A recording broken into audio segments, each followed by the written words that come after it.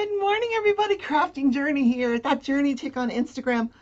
I feel better. I feel like myself finally. Oh my God, I started feeling better finally yesterday afternoon. And then I was in Crystal's live working on my planner last night. And she inspires me. She really does. I love you. Crystal's Crafty Creations.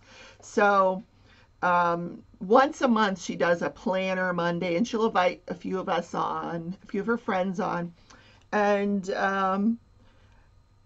I fall behind in my planner a lot, and she always brings me back, and someday it's like brushing your teeth. You got to get into the habit of it, and I haven't been. And so hopefully, with this monthly reinforcement that she gives, I'll be able to do it.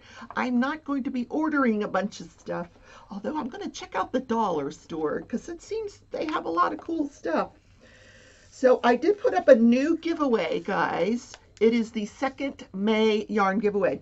And one of the things that I ask in as a question in the giveaway is, have you ever diamond painted? Now, if you're new to my channel, it's primarily diamond painting. I do crochet, and this is crochet. I do loom knitting, crocheting, and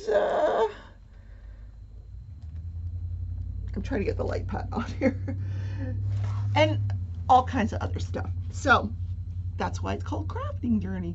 But a lot of the comments that I got, and I did want to address them, were, no, I have never tried diamond painting. It seems very tedious. I don't think I could see it well. I'm not as young as I look. Trust me, these are old eyes. Now, some diamond paintings can be tedious. If you get into this is a much larger diamond painting than I would suggest starting out with. If you haven't ever diamond painted before, start out with a smaller diamond painting.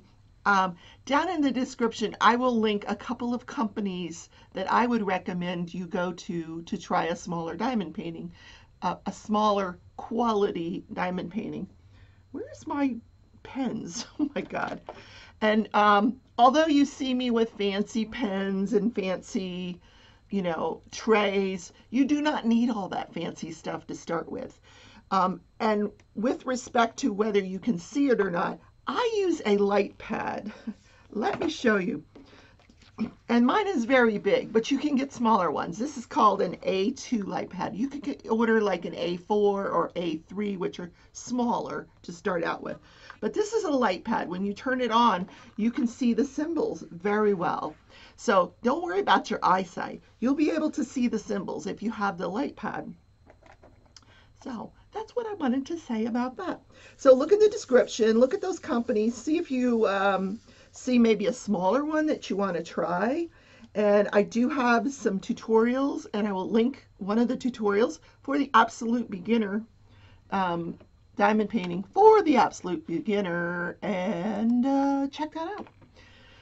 So before we get into today's show, some other things I want to mention are we only have a few more days to sign up for two events that are going on. One is the Mystery Diamond Painting event. Now, this is not a mystery diamond painting where you go to a company and order a mystery diamond painting.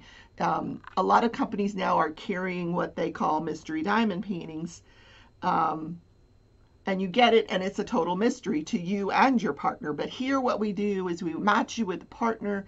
This is an opportunity for you to get to know someone else in the community that you may not have known before. You guys get to talk to each other, however you want to do it, Messenger or whatever. Figure out what you like, don't like, and then you order each other a painting. Now you can decide what company you want to order from, how much you want to spend. And then you can let that company know that this is a mystery diamond painting, and you can request that they leave the picture off of the canvas, the thumbnail off the canvas, and the inventory sheet. A lot of companies will do that for you. If they don't, when you mail it to your partner, you just make sure you tell her that have someone else open it and cover it up. And if it's covered in plastic, you just have to cover it with some dark duct tape. So the signups for that will end on May 31st. So because we want to match people up. And then we also have the Crafters 90-Day Step Challenge. I'm super excited about this. We have 75 people that have signed up for this event, and it is going to be so much fun. And we're not asking, you know, someone mentioned the other day there's someone in the community that gets like 80,000 steps a week. That is not what we're asking for in this challenge. That's not what it's about. It may be about that for someone who's very active, but it's about our progress. So each week you will post your steps to your team captain, and the goal is for you to do better this week than you did last week. Take a few more steps than you did the day before.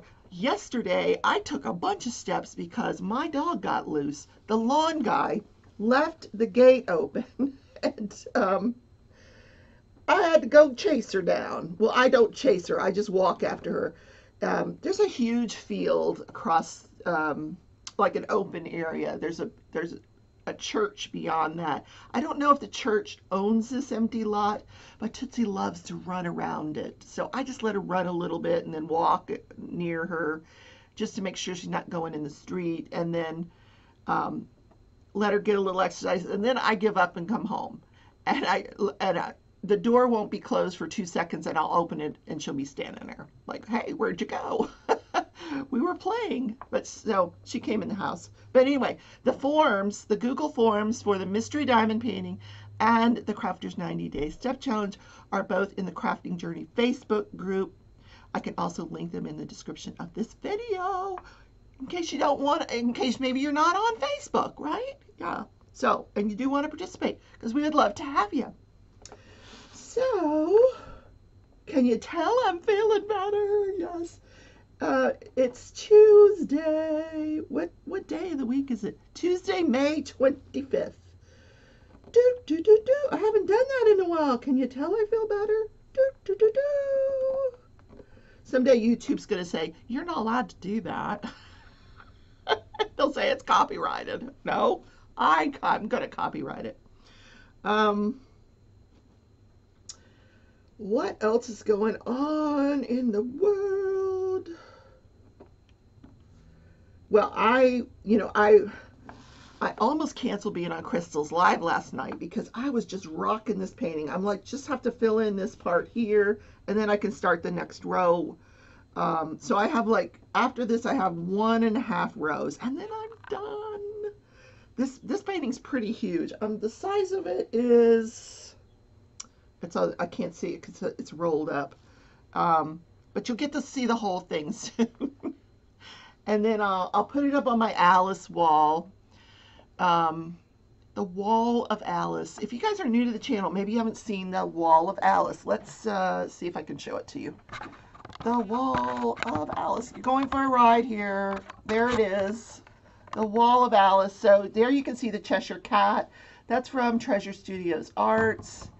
Then you can see the ring light is obscuring it, but that's the Mandy Manzano Alice, where the ring light is. Below this is a Willowing Arts Alice.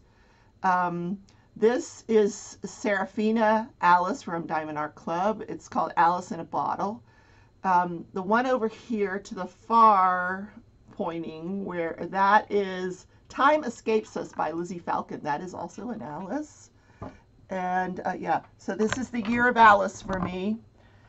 It's Alice in Wonderland all year long. And the one I'm working on right now is the Hannah Lynn Alice. It is called, I don't remember, but you guys know what it's called. You guys always know. Anyway, yes, this is the Hannah Lynn Alice. I do try to stick with licensed artwork. So all of the work that you see that I just showed you is by licensed artists. I try to support the licensed artist in the community. We want to make sure that they keep doing nice artwork for us and that they get paid for what they do. Yes. Okay, I'm just like, I want to get it done. I want to get it done. Okay, let's do, what national day is this? Now, this is a very serious national day. It's no joke. This is National Missing Children's Day. President Reagan signed this back in 1983. He proclaimed this National Missing Children's Day, recognizing the hundreds of thousands of children who went missing each year. So sad. But most children who go missing do come home. And 99.8% of children that are reported missing will come home. And then of the percentage that don't, 9% of those are kidnapped by family members. But then there's that rare occasion where, they're just kidnapped and never seen again. I'm thinking of that little girl in Peru that just, to this day, has never been found. Madeline, her name was Madeline, anyway. So, while this observance honors those who've gone above and beyond to protect the children, it also offers resources to continue protecting them further. Here's some ways to keep your children safe. And I did this when my children were growing up. I always made sure I had them fingerprinted. I had fingerprint cards for both my kids. I had current photographs of them. I was married to a police officer, so this is why we did this stuff. If you have custody documents, make sure that you have copies of them available, somewhere handy.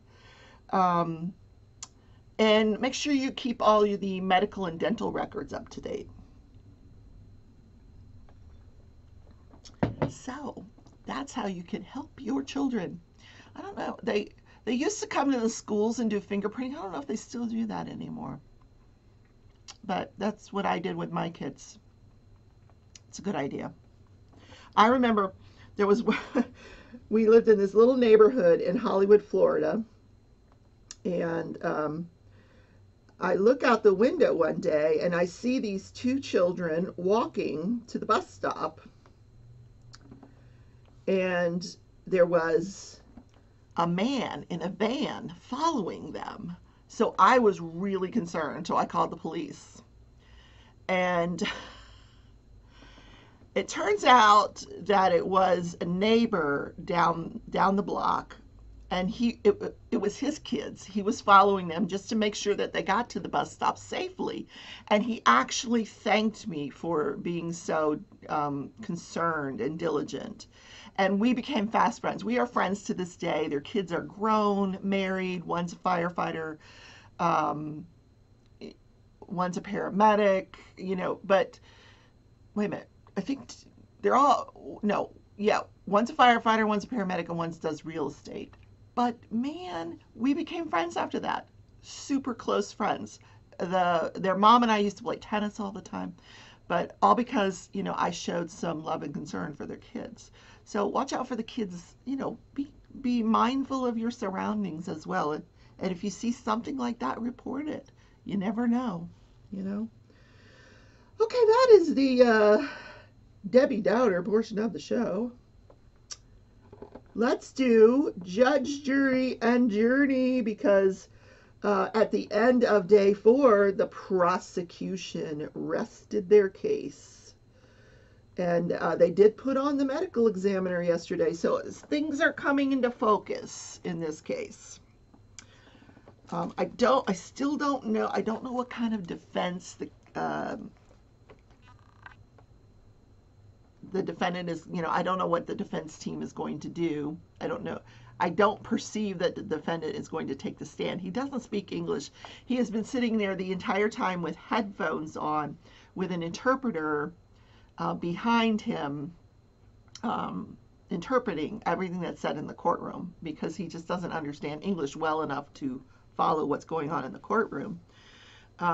So I don't know that he will be taking the stand. I highly doubt it, because that would open the door to the evidence that's been suppressed, and that's the majority of his confession has been suppressed, including turn by turn directions in the dark to the body.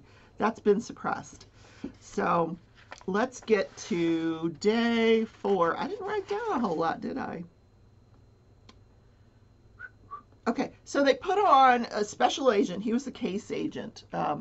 The Department of Criminal Investigations will assign a case agent to these cases, and they're kind of like the ringleader. Their job is just to make sure everybody else is doing their job and kind of organize the investigation.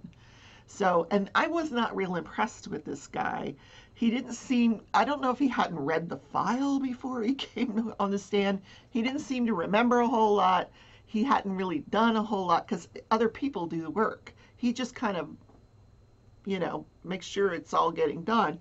So a lot of his answers were, well, there's someone better that can answer that than me. But anyway, he was called out initially for missing persons. He said they, organized searches for approximately 30 days. They searched for this woman.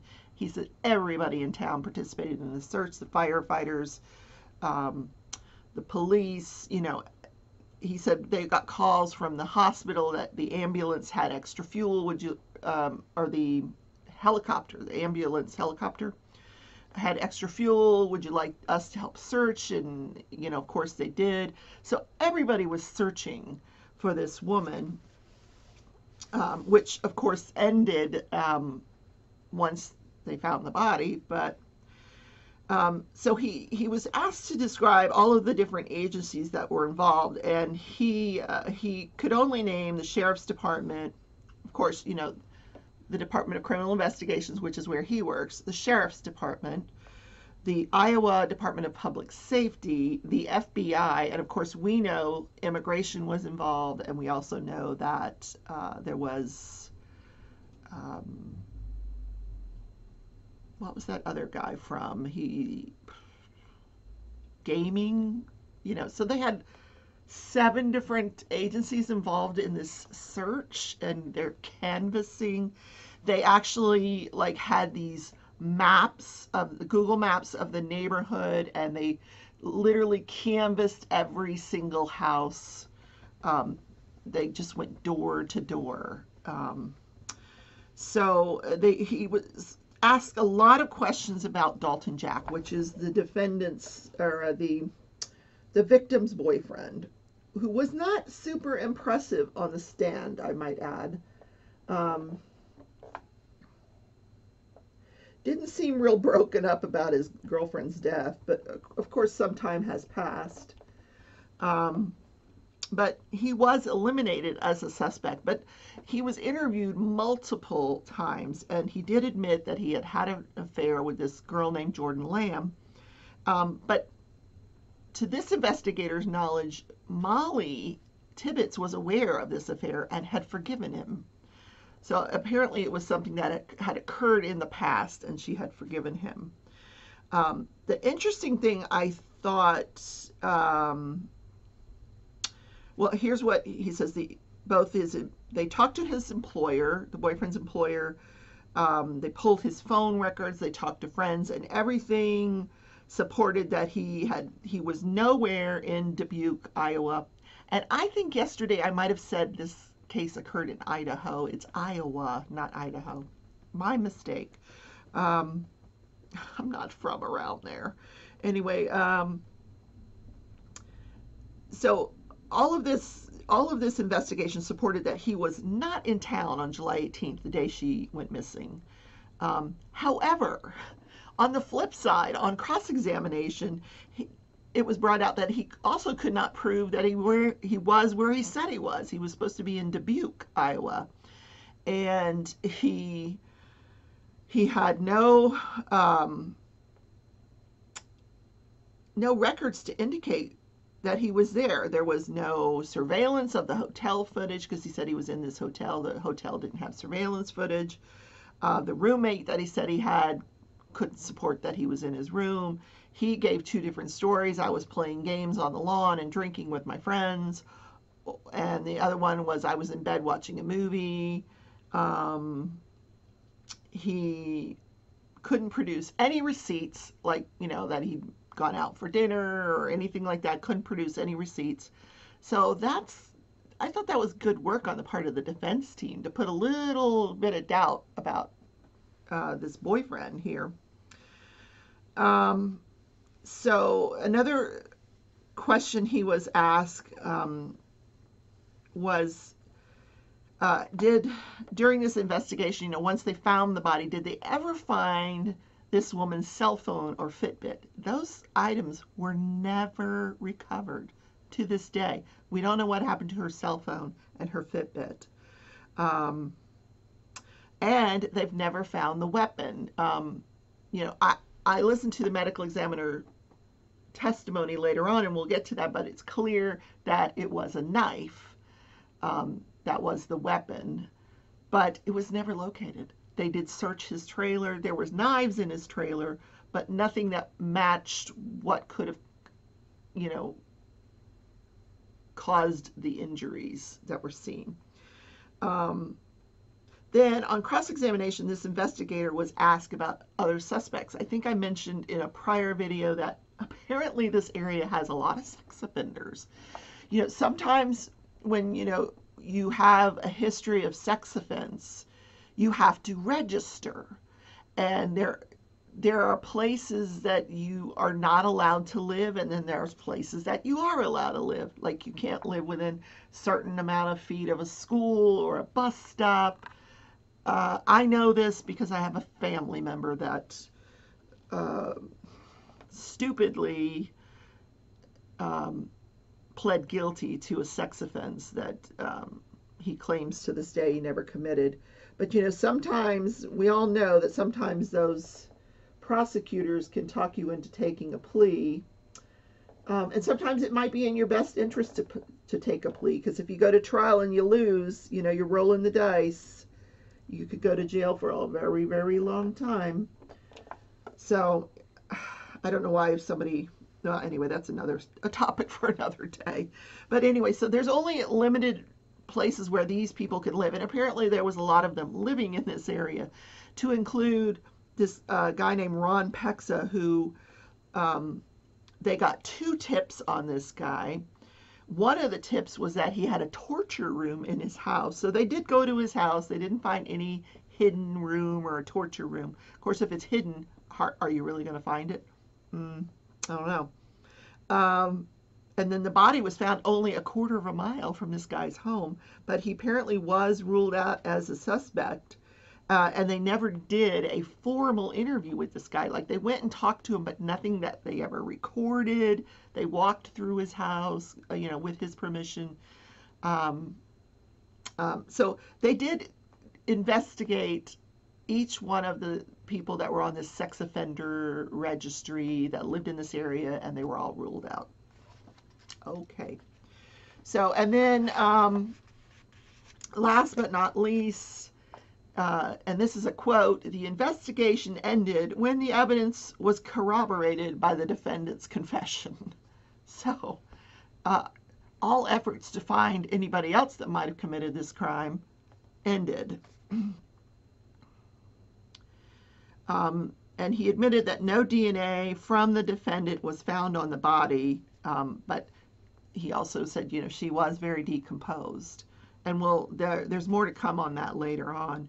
The next person on the stand was this Kevin Horan. He's kind of a sort of a handsome guy, FBI agent, and his sole job is to he does cell phone records, So he pulled, when she first went missing, he got the cell phone records, and he was able to, and he explained it all really well with the cell phone records. They were, and the the fact that they were pinging in different areas at different times, he was able to calculate that she was jogging in an easterly direction at a 10 mile per hour or a 10-minute mile pace. That's pretty good if you're a runner. A 10-minute mile. That's pretty. That tells me that she's a runner. She knows what she's doing. Because when I was a runner, I struggled to get a 10-minute mile. My miles were, in order to be in one of those marathons, you have to be below a 16-minute mile. So I was always below the 16-minute mile, but sometimes just barely. But to do a 10-minute mile, and this was a 6-mile route that she would run, that's pretty darn good. So, but what he was able to ascertain, though, was that at about 8:25, the cell phone pings in a certain area, and then it pings in another area around 9 o'clock, and he was able to calculate that between those distances that cell phone was then traveling at around 60 to 70 miles per hour. So we can probably surmise that she was kidnapped around 8:25 that night, and then driven south to the cornfield. And this guy was really funny on the stand. I don't know if he's from Iowa, but he was like, I have never seen corn so tall. He says, it was 10 feet tall. It was really tall, this corn. I just thought that was pretty funny. So then he talked about the Fitbit that she was wearing. He says, what happens with the Fitbit is that it can, when you're done with your run, it will upload to your phone. The Fitbit uploads that information to your phone. So it's all in your phone. So from the phone, he could get her older routes that had been recorded by her Fitbit, but he couldn't get her current route because she had not ended her run.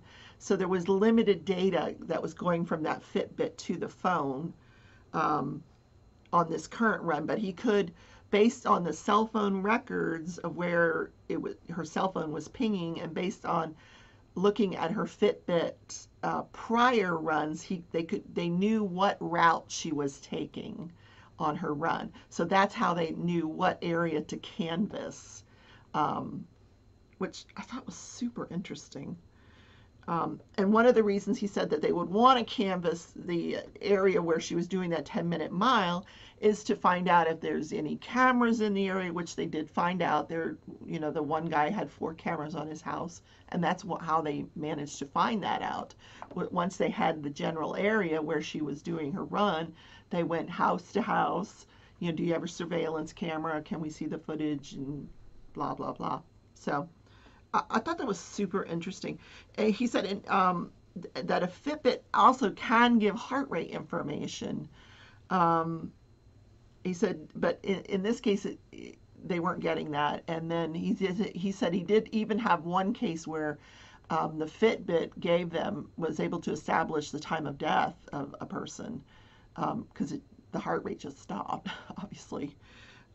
Interesting, very interesting. Then we have the medical examiner, which I've been waiting for. So a lot of the medical examiner testimony is, him explaining, cause and manner of death, and just educating the jury on what a medical examiner's job is, and that is to determine the cause and manner of death. So he said that this poor woman had been out in this cornfield for a month. She was severely decomposed to the point where there were areas where the bones were already being seen, which would have eliminated the possibility of them getting any DNA and fingerprints off the body for the most part. I mean, they did try. She was just too decomposed. So he never could say definitively if she had been sexually assaulted or not. You just couldn't tell. You really couldn't tell.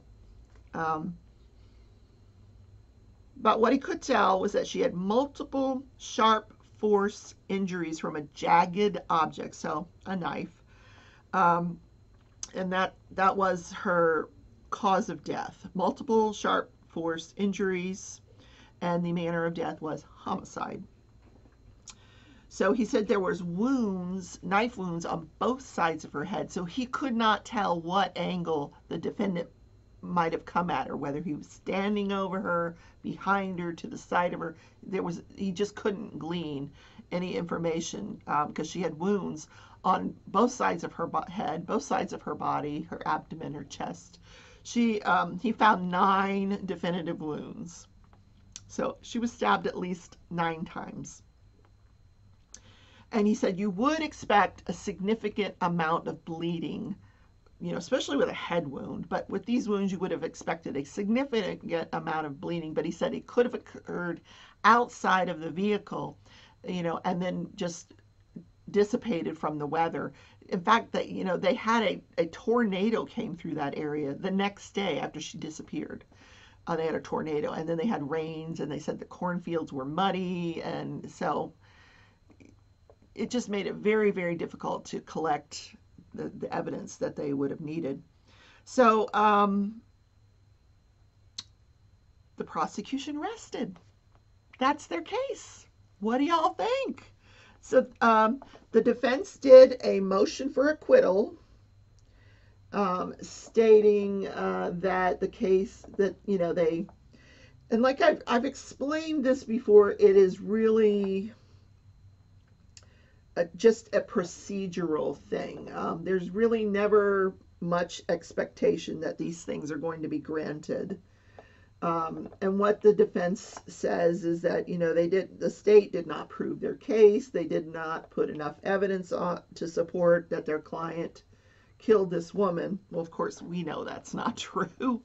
I mean, even if you take in mind that we don't have all that evidence, that the confession part that was suppressed, we know at the cornfield he said, I brought you here, I did it, so I did it, right? And then we also know that her body was in his trunk, and that he took the body out of the trunk and put her in the cornfield. So I'm going to have to say, yeah, they did put on a good case. So the judge agreed, and he said, the motion for acquittal is denied. So today, when the trial starts, the defense will start their case. Now, if you'll recall, the defense made a very unique move at the beginning of this case, and they deferred their opening statement. It's very rarely done, but in this case they did it. So now that it's their turn, they will do their opening statement this morning and then present their case. Very clever, and these are very clever lawyers, so I'm anxious to see their case, how they present their case. And if they're able to put some reasonable doubt, that's all they're trying to do, just put an inkling of reasonable doubt into the minds of these jurors.